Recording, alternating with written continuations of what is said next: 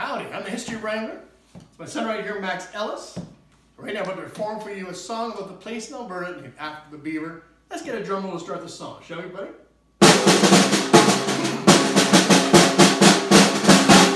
Yeah, 1, 2, 3, up! Let's clap and wail, snap the beaver tail for the folks who live in a place named after the beaver.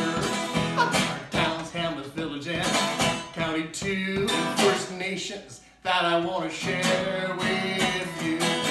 Well, there's Beaver Cross and Beaver Lake and Beaver Dam and Beaver Mines and Beaver Lodge and Beaver First Lake Cree First Nation. Let's clap and wail like the slap of beaver tail for the folks who live in a place named after the beaver. Our towns, hamlets, villages, and county too, and First Nations that I want to share with you.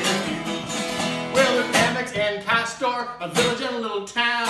Beaver in Cree and French, the coolest names all around. Oh, let's clap and wail the slap of a beaver tail for the folks who live in a place named after the beaver. There are towns, hamlets, villages, and county too, and First Nations that I want to share with you.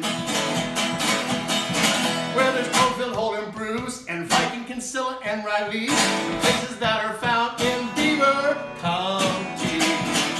Let's clap and wail, clap a beaver tail for the folks who named in a place named after the beaver. Let's bring it down now. Let's clap and wail like the slap of a beaver tail for the folks who live in a place named after the beaver. Let's clap and wail for the slap of a beaver tail